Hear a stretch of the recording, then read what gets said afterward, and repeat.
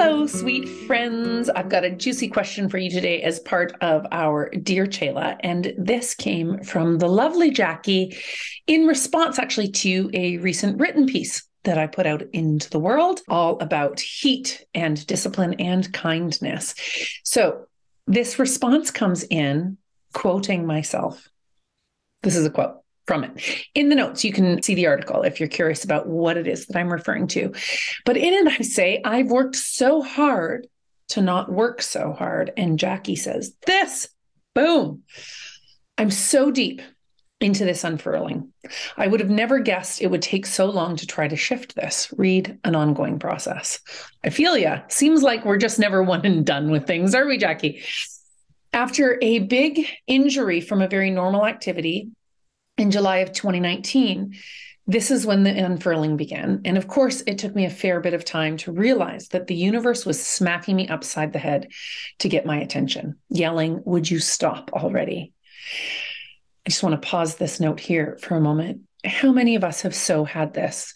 I was traveling once and working at the same time, and my laptop just died. And I had multiple people be like, maybe it's time to scale back. Maybe it's time for rest. I'm like, that is not the message here. The message here is I need a new laptop and you can take it out of my cold dead hands, which was the beginning of my first very significant burnout. Wouldn't be my last because read work in progress. So for you watching, listening today, maybe there have been some smacks over the head that slowing down, exiting the grind is a need for you, is on the horizon for you. So hopefully this beautiful letter from Jacquie and what we riff on today is going to support that exploration. So she goes on to say, I'm working so hard to be okay with not working so hard, finding purpose outside of the grind after 30 plus years of grinding.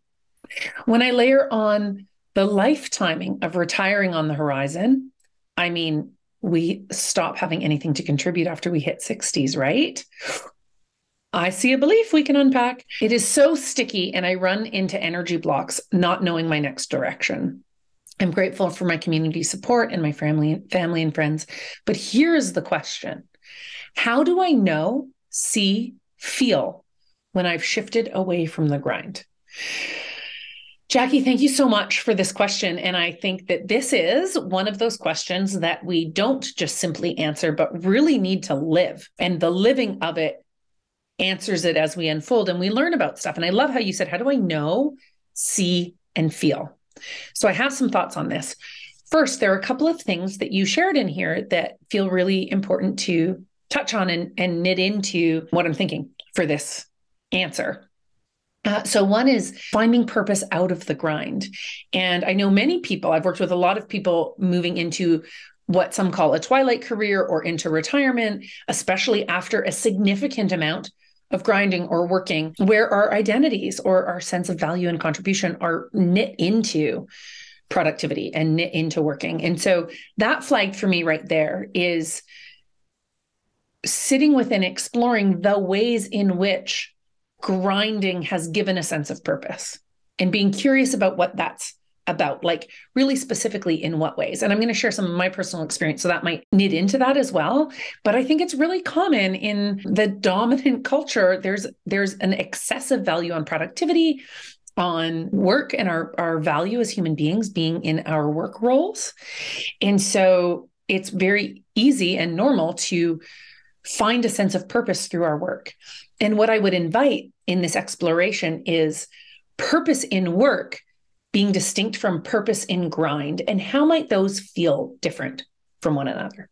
So some of the things that I'd like to riff on, particularly to help you live and answer this question for yourself of how do I see, feel, and know when I've shifted away from the grind, is looking at some beliefs and some behaviors and some ways of checking, but doing that through the investigation of your unique patterns of grinding. So I'm going to share mine because that can be helpful to hear other people's stories and oh yeah, I am like that, or I'm not like that, but it's going to be different for you than it is for me.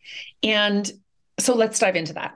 So first, I sensed that this, hey, there's nothing of value to contribute after you're in your 60s was like a tongue in cheek or pointed this stinky, disgustingly ageist culture that we're in. And that could be a belief. That couple things could happen.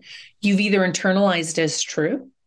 And so then you go, okay, as I'm entering this life stage, then where is my value? How do I express that value? I sense that this also might be a rebellious spirit. And this could be what's tricky is like, no, I'm not going to enter into my 60s. Thank you very much. I'm going to give one of these to culture. If you're listening to the audio version of this, I just flipped the bird. And I am going to bring something of value and contribute no matter how old I am. Because this can also go, if you're in your 20s and going like, I'm too young to contribute something of significance, that might be a belief that then has you overwork and overfunction and grind.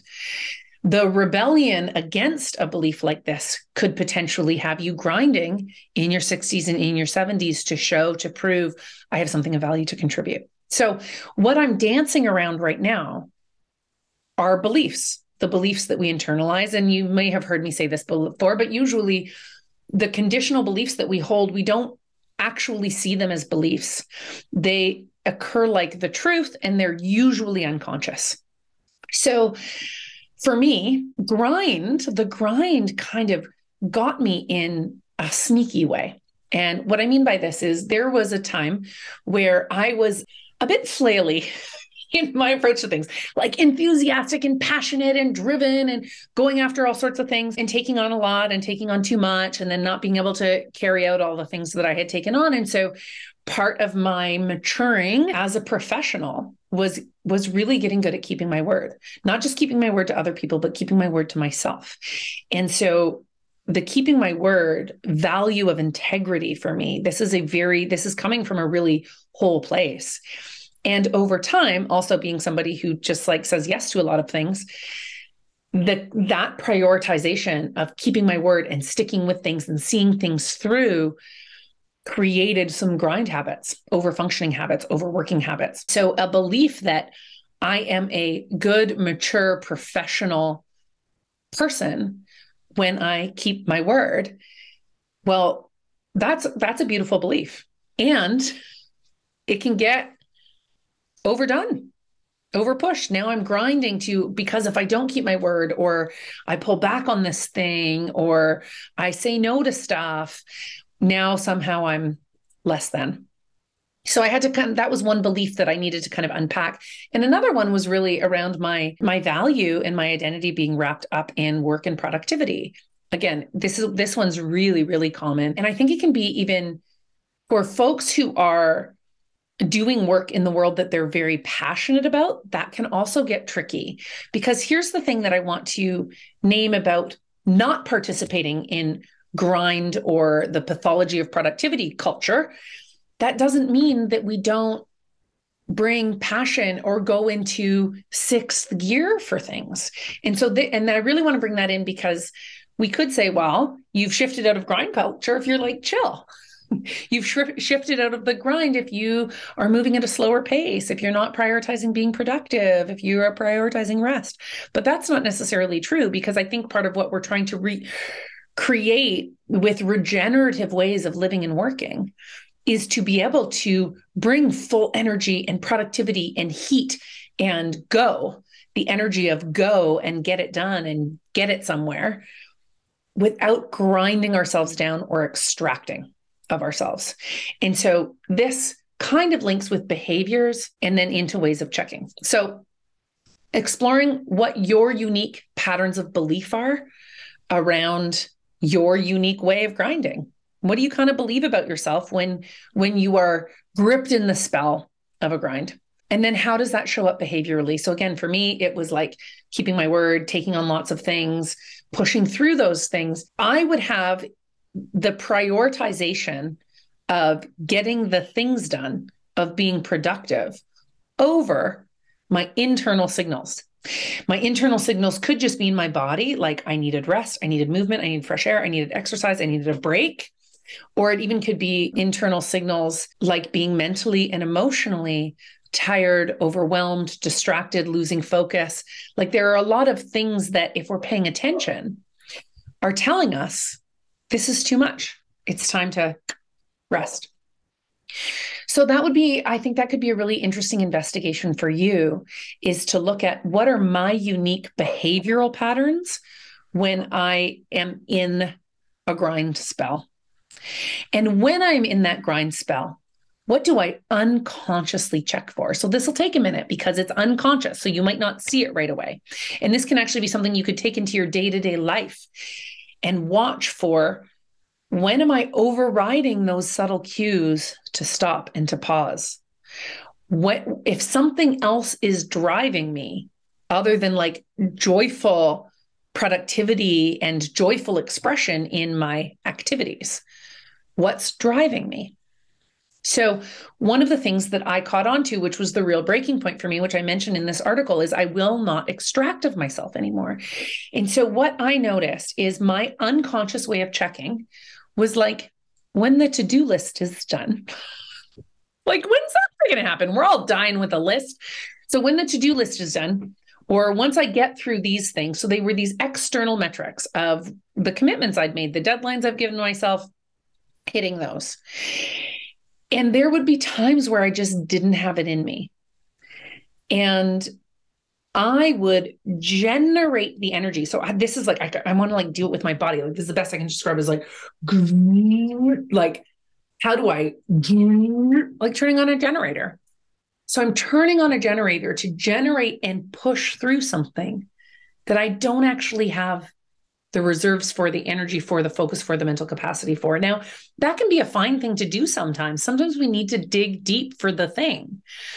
And when you do that repeatedly over time, now it's self-extraction. So that was the pattern that I saw, is I'm checking for these external things. I'm overriding my body. I'm overriding all the subtle cues of it's time for a break. And I'm turning on the generator. So I've needed to develop a new way of checking for when to stop, when to rest. So there's a lot of body stuff for me, of like really checking with my energy levels, being able to take micro rests and bigger rests, and not just to be able to check for this in productivity cycles, but to be able to be aware of what's happening inside me when I'm resting.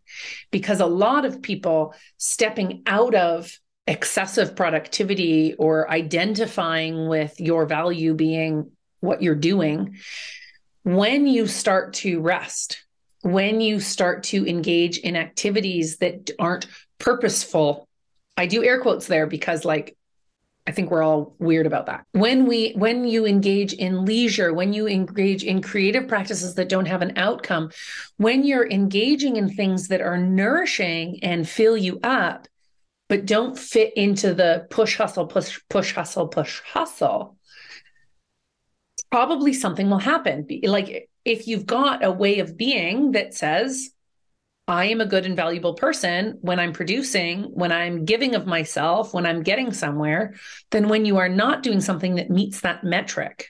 So for me, when I wasn't doing something that was getting all the shit done on my to-do list, something starts to kick in that resists the rest, the leisure, the whatever it is that you're doing. So it's both looking at, okay, so, and maybe you can like even take on a persona, right? And I can feel that in myself, like grind Chela, hustle Chela is like husked out generator. Okay. Vibrant, joyfully self-expressed Chela, who's getting shit done, is like, there's an exuberance and joyful energy that I don't have to source. It's like flowing through me. And that's finite. It's not forever. I need to rest this being, this body, this mind. I was about to say, not so that I can go be productive again. That's another thing to kind of watch for, is like, am I resting? Am I recovering so that I can get back out there and hustle again? So when you are unpacking and unraveling these patterns, it can be helpful to have some qualities for who Jacquie is, who, for you watching, listening, for all the other folks here, who you are when you're caught in a hustle or grind spell, what you believe, how you behave, and what you check for. And then who is the you when you are in a productive ambitious, moving. And I think it's really important to be able to see and name the qualities that are present there, what beliefs you have, how the behaviors look and feel, and what you're checking for in that state. Because both of these are productivity states, they're movement states, but one is more regenerative and the other one is depleting. So I think that's important, is for you to go, okay, so who is this me when I'm moving and productive? But hustle and grind is not part of that, the quality. And then when I'm resting, or when I'm experimenting, or when I'm exploring, or when I'm not in go mode, what are the qualities and characteristics there? What do I check for in those times and in those spaces? And being aware of the potential anxieties, contractions, dissociations, like the reactions that you have when you're in a more settled, chill place. So to wrap that up, how do I know, see, feel when I've shifted away from the grind? I would recommend that you play with an experiment and maybe even give yourself a checking statement. So when I know, see, and feel that I'm in the grind, I am checking for, let's play with it. I am checking for, did I get everything done that I could? Did I give it my all? Do I have anything left? Right? Because you might have a way of checking, like, if I've got anything left, I better do more. And then what's a way of checking when you've shifted away from the grind? Like, am I producing or enacting from joyful ease? Do I feel rested and full? Am I drawing on support to move me in this next direction? I don't know. Those are some ideas. So I think what's key, the beliefs, the behaviors, the ways of checking related to when you're in a hustle and grind spell, and what are the beliefs and the behaviors and the ways of checking when you are not in a hustle grind spell. I hope this is helpful to you. And I wish you so much self-sovereignty and compassion and rebellion and grace. Yeah, this line, again, it is so sticky when I run into energy blocks, not knowing my next direction. You know, what just occurred to me is, like, when I saw that, I just saw, like, being in a forest. You know, you can't see the forest through the trees, as they say. You're welcome, a little cliche. But like, I was going and I was on a path, and then I'm at another path, and now I'm like lost and I don't know my direction. And so stop and be right where you are and let yourself receive where you are. Like, receive the trees, receive the ground, receive unseen support. Perhaps for a moment, maybe it's just a breath, or it's a day, or it's a month. You don't need to know what the next direction is yet. What do you check for to know when you're home? And when you feel yourself at home, look up and feel for what direction you want to move in next. I hope that's helpful. Jacquie, thank you so much for your email. Thank you all for being here, and I'll see you next time.